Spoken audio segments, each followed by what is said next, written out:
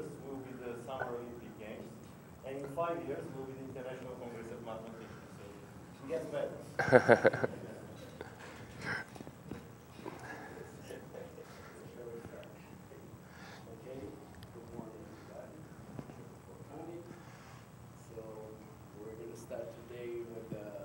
Luiz Gustavo Farah from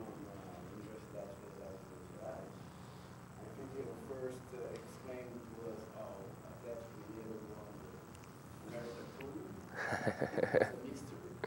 tour.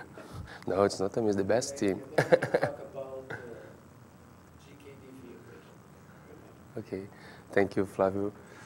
First of all, I want to thank the organizers, Boyan and Eduardo, for the invitation to give this talk today. I'm very happy to be back at IMPA. I graduated here in 2008, and every time that I came here, I feel very happy. I met a lot of friends. I make new friends. It's very nice to be here.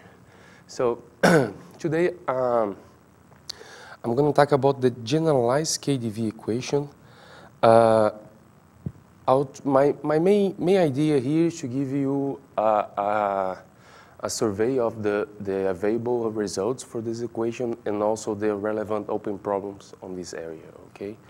I'll try to avoid technical proofs, and I just want to mention the results and the open problems. So we're going to start first with the KdV equation. The KdV equation is this equation here. It's very famous in fluid mechanics.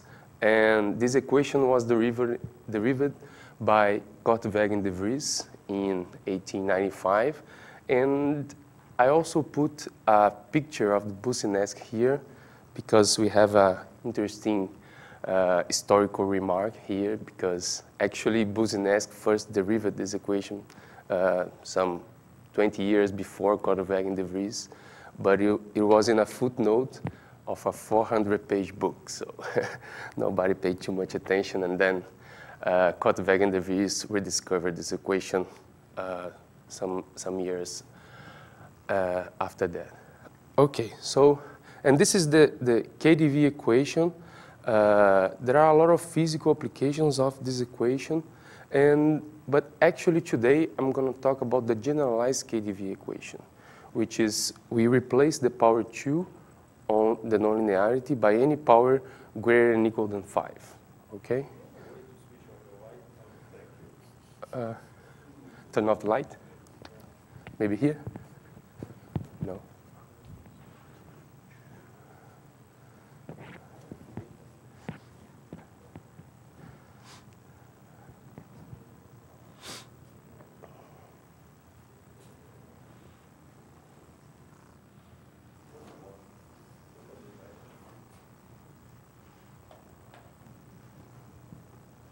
Is it good? Better? Pode desligar mais? Mais uma carreira? Não, quer dizer, talvez, mas não é muito importante.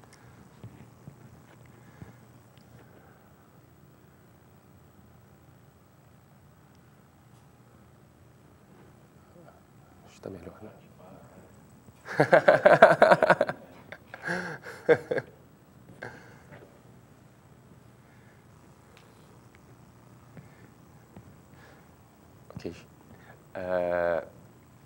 Okay, so, but actually, today we are going to talk about the generalized KdV, which is the same equation, but we replace the power on the nonlinearity by some power greater than or equal than 5, okay, k plus 1. So, from the physical point of view, we only, as far as I know, we only have physical applications for the case k equal 1 and k equal 2. K equal 1 is the KdV equation. K equal 2 with power 3 here. We have what we call the modified KdV equation. But after that, as far as I don't know any physical applications of that, okay? But from the mathematical point of view, it's very relevant to study these kind of powers too, these other powers. So my first remark here is the case k equal 4 is the critical JKdV equation. I will come back. I will explain why k equal 4 is the critical one. And every time that I mention a result here, I'll try to compare with the available result for the critical case, okay? What we are trying to do here is we are trying to generalize the results for the critical case for the bigger k, okay? So, so first, the first question that we can consider is, what is the solution of this equation? So, well, in dispersive models, what we can do, what we usually do is, well, first we consider the linear equation and take the Fourier transform. And since we are taking the Fourier transform, we know that the derivatives becomes a multiplication by polynomial, right? And then you can solve an ODE in the Fourier variables, and then you come back to the original variables and have a solution for at least for the linear part, okay? So doing this, the evolution of the linear part, I mean the evolution of this equation with this initial data is given by this guy here, where hat here means the Fourier transform, and the upside down hat is the inverse Fourier transform, okay? So this is very easy to solve, the linear equation, just solve on a simple ODE. And then we see that if we take the natural Sobolev spaces, it's very easy to see, since the modulus of this complex number is always 1, that the norm HS is preserved by the linear part of the equation. So it's very natural to consider solutions on Sobolev spaces HS, okay? This is what we do here. So we are trying to find solutions in Sobolev space HS. But first, we need also to have a hint about what is the range of S we can expect solution. And this is we can do, first before that, I'm gonna mention what is a solution for the nonlinear part, I mean, for the nonlinear solution. So to do this, we use the Duhamel principle. And using the Duhamel principle, we have that the solution is given by the linear evolution plus some term. So this is the integral term associated to the nonlinear part, okay? So for us, a solution of the equation will be UT such that satisfies this equality here, 3, okay? Note that the U appears in the left-hand side and also in the right-hand side, okay?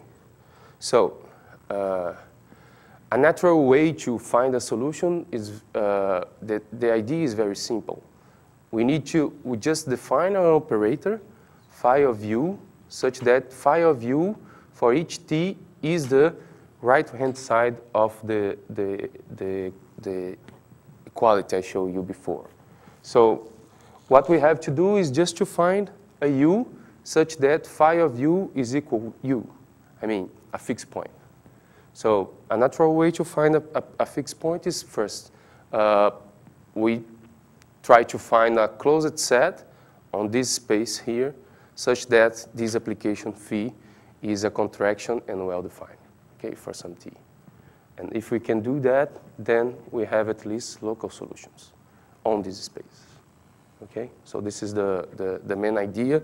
So the difficult part here is how to find this space xk such that this operator is well-defined and is a contraction. This is the hard part, okay? And as I was telling to you before, we cannot expect that the solutions, we have solutions in every HS. We need to have a hint of what is the range of S such that we have a solution. Note that if you decrease the S, we are, the HS is growing, right? And then what we want to do is to find the lowest index S such that we have local opposites. This is the better thing to do. And if you are lucky, you can also prove that below this index we have equiposeness, okay? And then you close the well-posedness related to at least the local problem related to this equation. So what is the scaling prediction? The scaling prediction is very simple. Well, we use the scaling properties of the equation, and you can see that if U is a solution, U lambda is also a solution, where we rescale the solution. And we compute the H1, the HS dot norm of this. The H1, the HS dot is just HS, but we omit this one here. Okay, we just put the weight x xi to the power 2s. Okay, so this is the homogeneous Sobolev spaces, which we denote by putting a dot here. So if we compute this, we have this relation just using properties of the Fourier transforms and so on. And then what we can expect is, okay, you can have, at least we can expect to have local opposedness if this power here is positive, okay? So this is the heuristic derivation of the range of S we are interested in, okay? So this is not a proof, of course. We need to prove this, but we can expect that we have local solutions at least when this power is positive. So the solution space we are looking for is that with S greater than or equal than 1/2 minus 2 over k. Okay, so this power here is positive. And from now on, we're going to call this number here by Sk. Okay, so 2 remarks here. The first remark is that, okay, take k equal 4 and put this here. So we have 1/2 minus 1/2, which is 0. So we are in the H0. And of course, H0 is L2, okay, by the properties of the Fourier transform. And then a better name for this equation will be when k equal 4 is the L2 critical JKDV equation. So sometimes we omit this term L2. So that's why we call it critical. And also note that if we are considering k bigger than 4, then we have that this Sk is always between 0 and 1/2, okay? So this means that we are always dealing with the L2 supercritical case because we are above L2, and then H1 subcritical case because we are always below 1. Okay, this will be interesting when we consider global solutions. Okay, so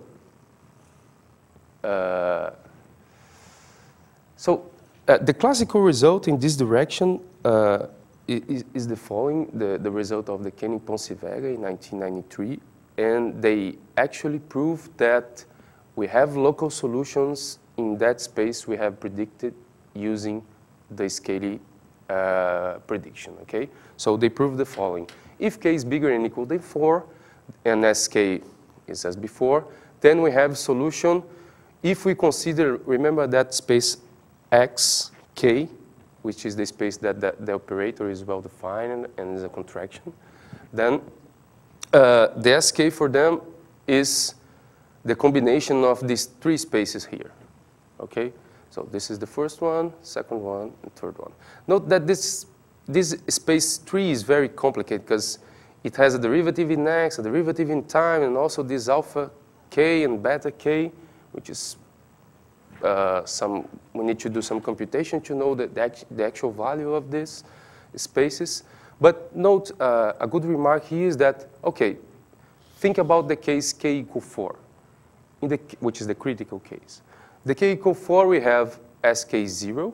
Then we don't have derivatives in x here, just this derivative. This is also, don't have this derivative. And if we compute k equal 4 here, we have that alpha is 0, beta is 0, and pk is 5, and qk is 10. So in the case k equal 4, the norm 2 and 3 are equal. Okay, this is interesting. So in some sense, this is just a generalization of this in some direction. Okay, so I have some remarks concerning this theorem. First, actually, they prove that in their proof, it's easy to see that the time of existence depends on the norm of initial data if k is bigger than 4. I mean, if you are not in the critical case. In the critical case, the time of existence depends on the initial data itself and not only on its norm, okay? So another corollary is that, okay, since we have local existence in SK, you can prove that you have local existence in SK in S for every S bigger than SK. Okay, this is not very difficult to obtain. This is already the comment I made before, that the two norms are actually the same in the critical case, k equal 4. And this is also very important, that this result is sharp. It's sharp in the sense of this theorem proved by Bernier, Koenig, Ponce, Vance, and Vega in 1996.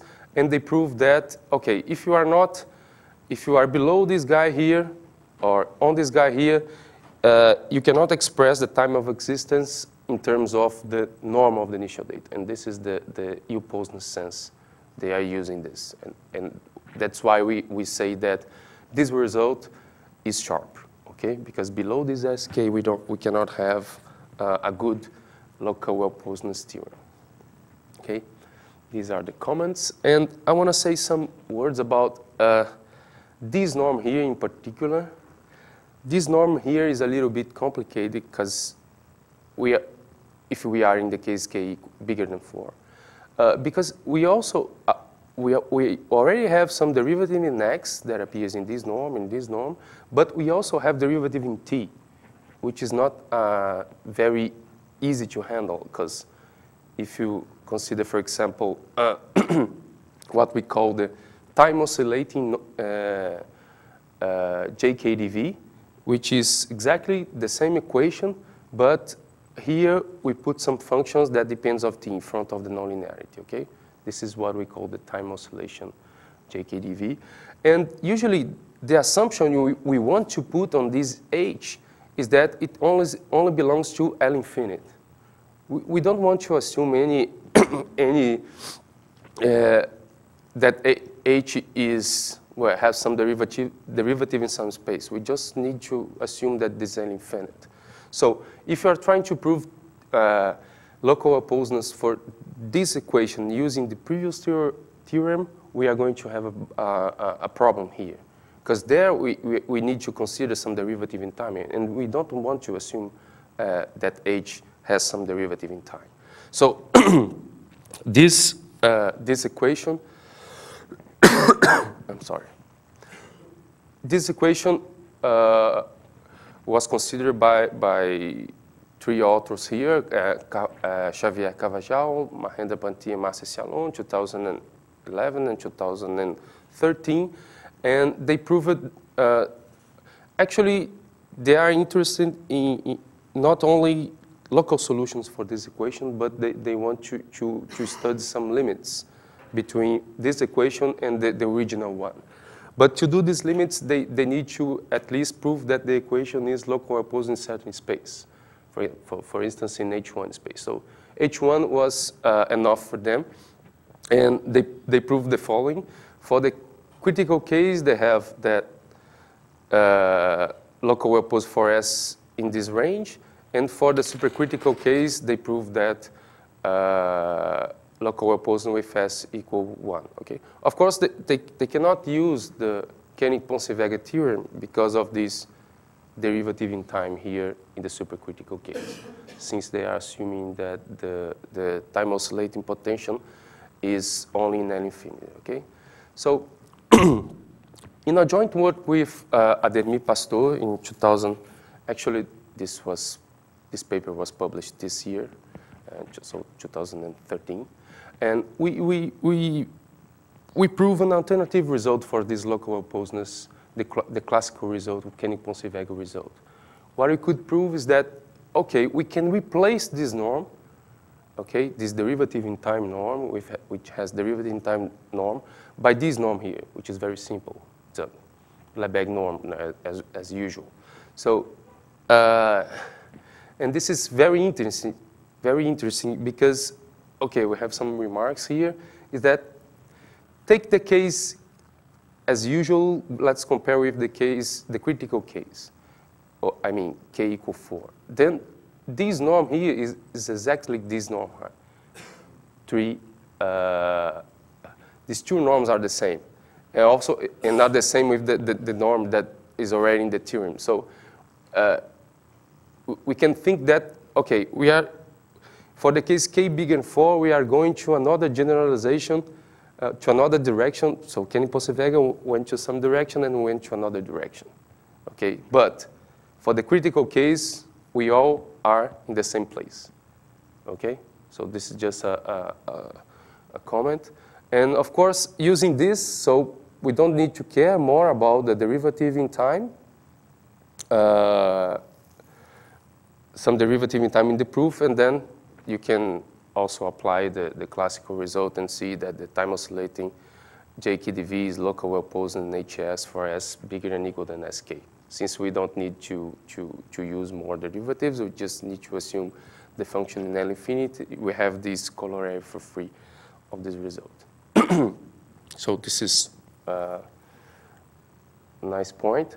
And I want to mention the main tool to prove this result. And the main tool to prove this result is what we call the refined Stricher estimate. Okay? So what we have here is that we have a gain of 2 over 3k in the right hand, in the left hand side, but then we need to put some weight here, some derivative here, which is related to the critical space, okay? And so this is the estimate we have proved in this paper, and with this estimate, we can prove the local result. And again, we can compare this estimate with the case k equal 4, okay? And for the case k equal 4, this is a classical estimate. If we compute this here, this is going to be 1 over 6, 6, 6. So this is the classic estimate proved by Kenny Possevega in 1991. So also we are generalized this estimate for the supercritical case, okay? So what we can do now is, since we have this estimate, we can ask ourselves about what is the best constant for this equation, for this inequality, and is there a minimizer of this inequality? I mean, there is some function that this inequality holds with equality. So this is the question we can put here if we define S, this guy here, as the sup of this guy, assuming that, I mean, so the sup of the left-hand side, assuming that the right-hand side is 1, of course. So this is the best constant, and we can ask ourselves about the value of S, this best constant, and the function that realizes the inequality.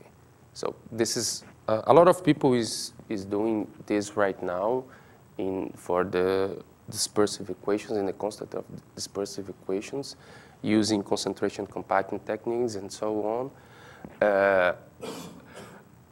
So for the case k equal 4, we already have a result proved by Shao in 2009, and he proved some sort of dichotomy result here. I mean, he could prove that there exists he could compute the best value of x, assuming another hypothesis, okay? So without assuming this hypothesis, then he cannot prove, but the existence of, the existence of a function satisfying this equality, but he could prove something else. So that's what we call the dichotomy result. And I want to say that for the case k bigger than 4, this is completely open. So we don't know the best constant, and also we don't know any function that satisfies this relation here, okay? So it's going to be nice to study this problem. Okay, now I'm going to talk about, okay, since we already have local solutions, I want to say some words about global solutions for this equation and the available results, and what are the interesting open problems in this area too. So we are considering global well posedness in H1, okay, in the energy space. So let's recall the equation here. Remember that this mu here is or -1 or 1, okay? So we're going to see that there is some difference between these two models when we change the sign here. So for this equation, we have at least two conserved quantities. That is the mass, I mean, the L2 norm of the evolution is preserved. And we also have the energy, which is a combination of the L2 norm of the derivative of the solution and also some LP norm here, okay?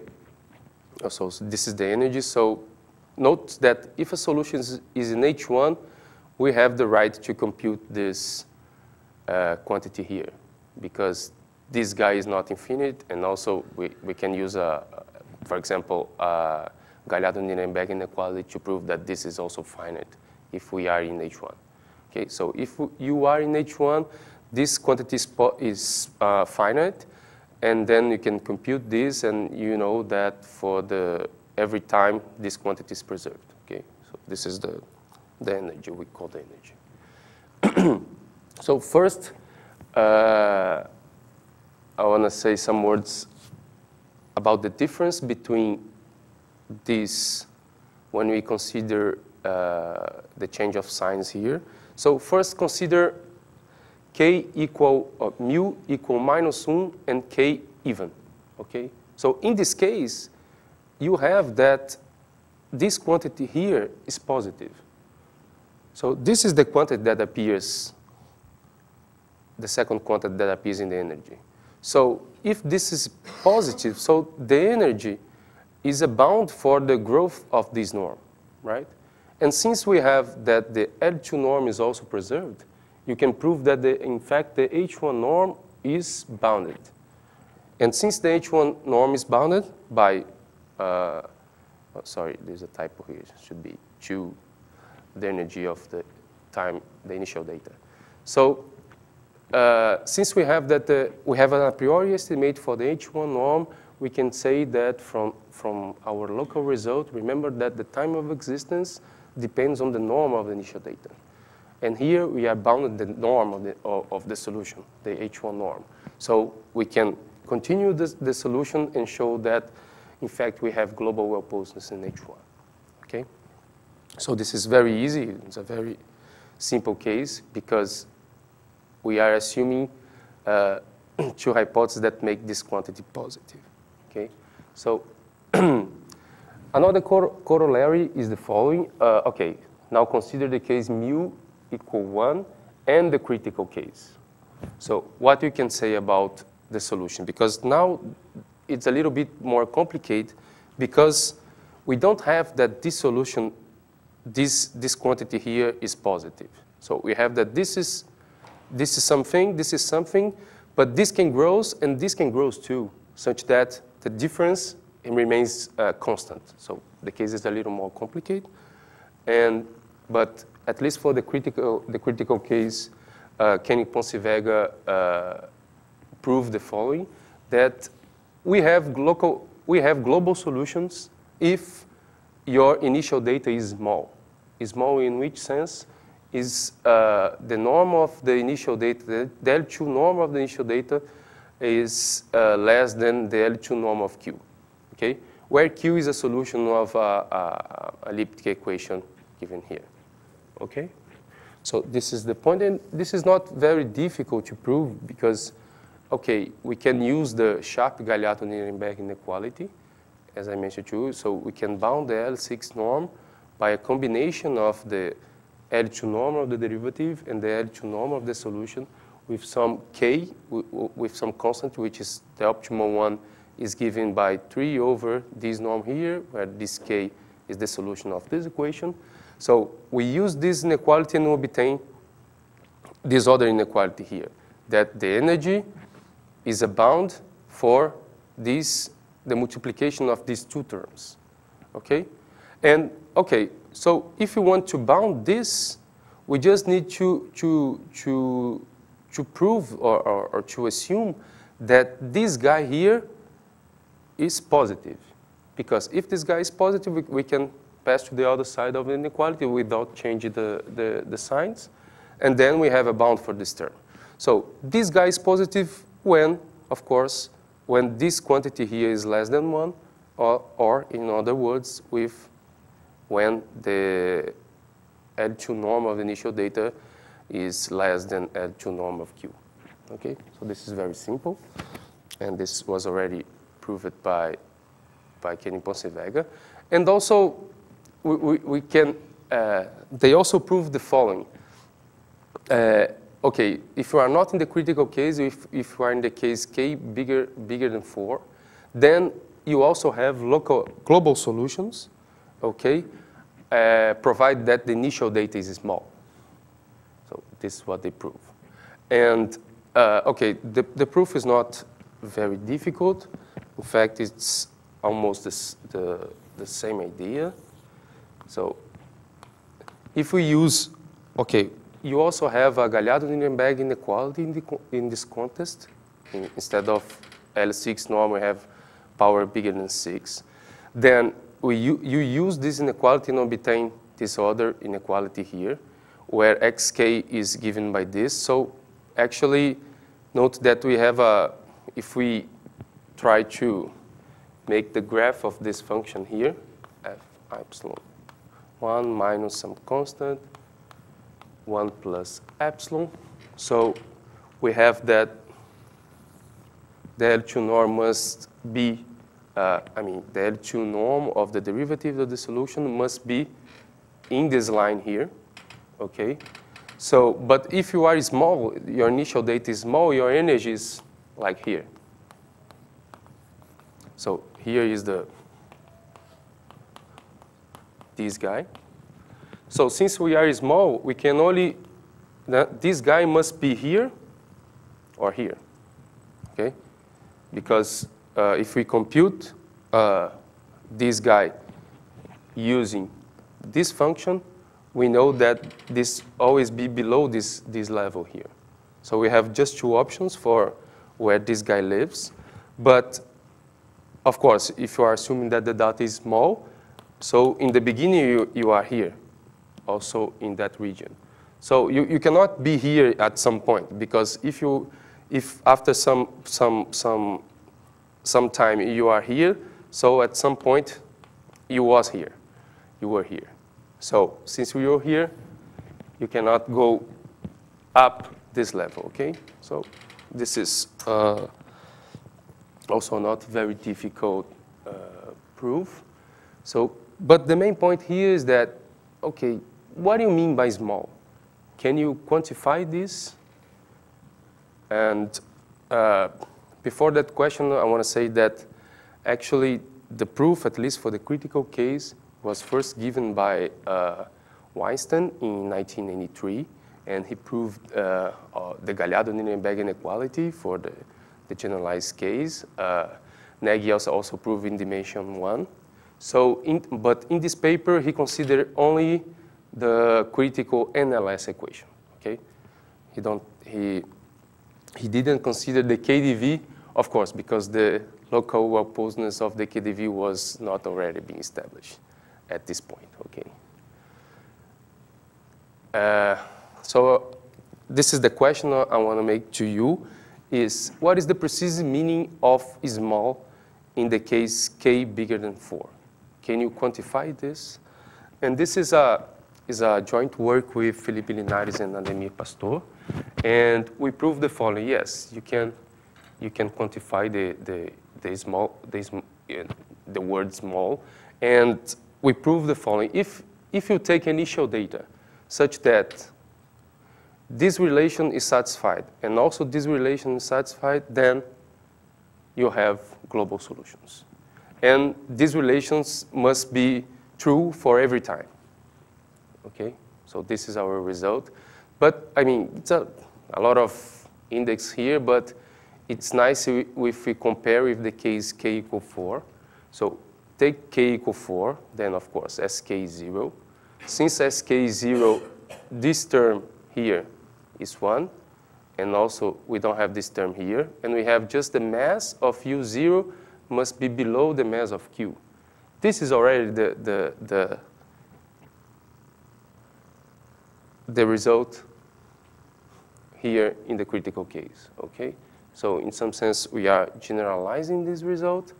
Oh, and also the other assumption here, take S equal k equal 4, s k is 0, then also we don't have this guy here with derivative, and we have also the mass of Q0 must be below the mass of Q.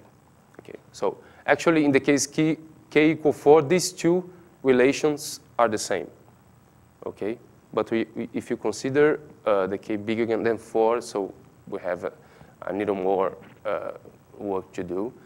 And you can say that the solution exists for all times if we assume. So this is the meaning of the small, okay? You need to take initial data such that if you compute this guy and this guy, this must be below this quantity, this number here, and below this number here. This is the precise meaning of the small. So, and of course, you can ask, okay, this smallest assumption is really necessary? I mean, can you show that you have blow-up solutions if you are above this level? So for the case k equal 4, yes, it was proved by Martel and Mel in 2002, and they proved that, okay, for the critical case, there exists initial data such that you are above from the L2 norm of Q, and you have blow up. Which, what do you mean by blow up? That the norm of the derivative blows up. Okay, so actually, also, of course, blow up in H1 means that the H1 norm blows up, right? But you already know that the mass is conserved, so the L2 norm is conserved. So you just need to care about the blow up of the norm, the L2 norm of the derivative. So that's what they did here. And for the k bigger than 4, this is completely open. So actually, the problem is that, okay, if we start with initial data satisfying this, but satisfying this inequality with the other sign here, can you find global solutions? So this is the open question, and it seems to be a very hard problem to prove this. Okay, so now I want to say something about, okay, global solutions, but with S in HS, but with S less than 1, okay? Because, why this is interesting? Because, okay, remember the energy. So, I mean, I'm assuming that mu is -1 and k is an even, because just to make this guy here always positive, okay? So I don't care about this guy, and to control this guy, I just need to control the energy, because the energy is a bound for this guy here, since this guy is positive, okay? So this only technical assumptions. And okay, what is the difficult here when you consider S less than 1? If you are in the HS with, okay, below the energy space, so you don't have that this quantity is finite anymore. So we can only say that this quantity is finite if the function belongs to H1, okay? So if you are below than 1, you cannot say that. So there are a lot of results in this direction for this kind of result, global existence in these less regular spaces. And well, the available results for the case, for the critical cases are the following. This is all for the critical case, okay? So the first result was proved by Fonseca, Linares, and Ponce in 2003. And they proved that, okay, you have global solutions if S is bigger than 3/4, okay? And they use an idea introduced by Bourgain, where they decompose the initial data into frequencies and try to understand what happened with all the two solutions. And in 2010, I proved that, okay, we can improve this a little bit, and you can say that actually you have global result for S bigger than 3/5, okay? So we down a little bit. And also in 2010, these 4 guys here, okay, the main idea in this paper is what we call the I method, which is introduced by Colliander, Kell, Staffelani, Takaoka, and Tao. And this is an improvement of the Burgan method, and I use this idea to prove this result here, okay? And then in the same year, Miao, Xiao, Fu, Shu, they proved that, okay, you can improve this a little more and say that you have global solutions for S bigger than 6/13. And this is very relevant, this result here is very important because it is the first time that you are below 1/2, okay? So note that this is not below 1/2, this is not below 1/2, and this is below 1/2. Because this is a great improvement because they are not allowed to use Sobolev embedding here. I use a lot Sobolev embedding in this term, and then when they try to improve, they are not allowing to do that. Okay, so they use other techniques, okay? So this is very relevant. And for the supercritical case, we also have a result in a joint work again with Linares and Pastor in 2011. And we prove that we have global opposeness for S bigger than this index here.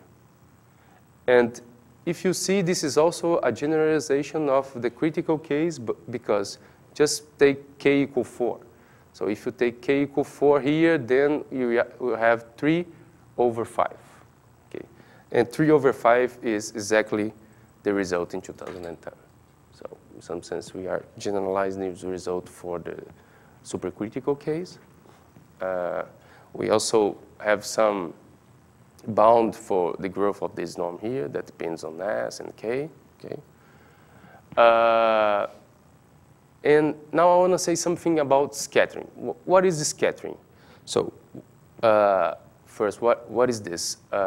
Okay, in our result, we already have global solutions, okay?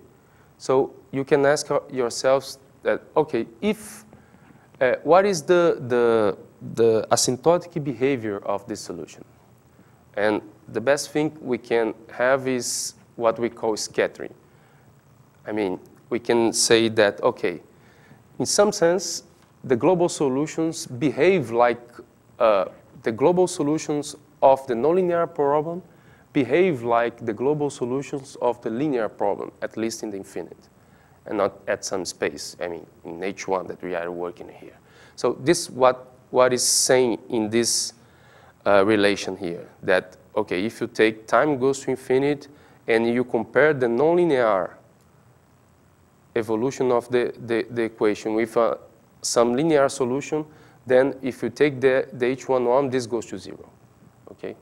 So this is what we call scattering. And there are a lot of work on this problem. I want to say something about, for the nonlinear Schrödinger equation, there are at least 3 very important works. So it was introduced by Koenig and Mell in 2006, and they proved scattering for the NLS using some sort of profile decomposition techniques or concentration compactness techniques. So this was the first time that this kind of techniques was used in the context of dispersive equations. So this is a very remarkable paper. And then, they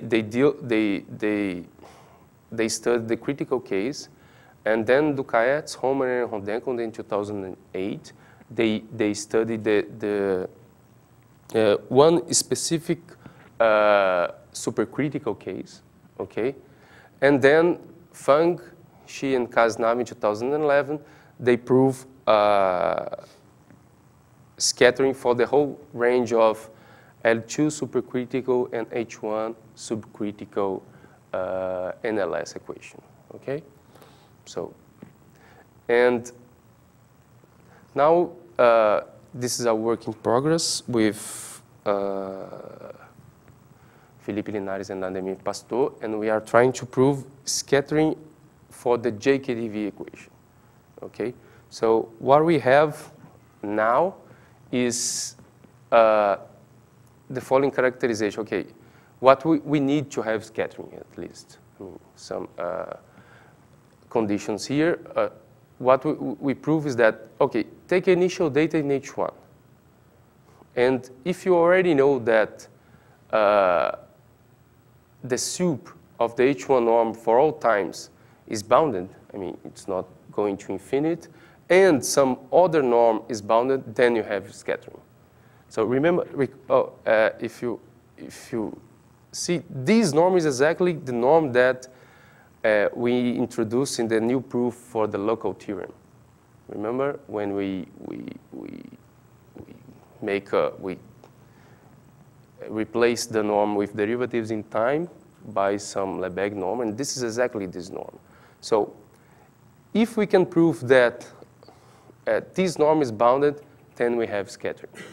So remember also our result about global solutions here, that, okay, so what we are trying to do is the following. Assume that the initial data satisfy these two relations here, 12 and 13, okay?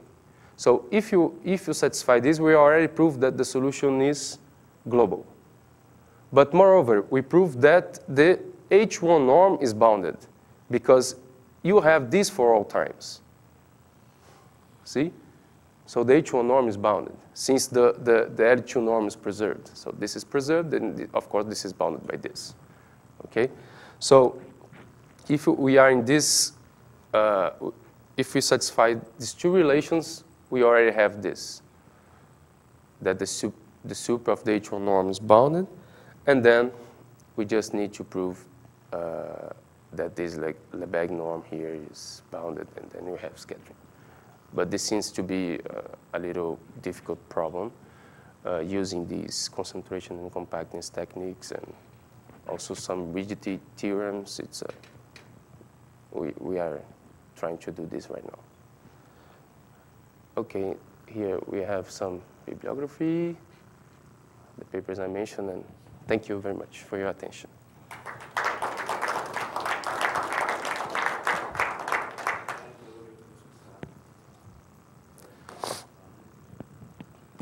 Concerning scattering, Mm-hmm.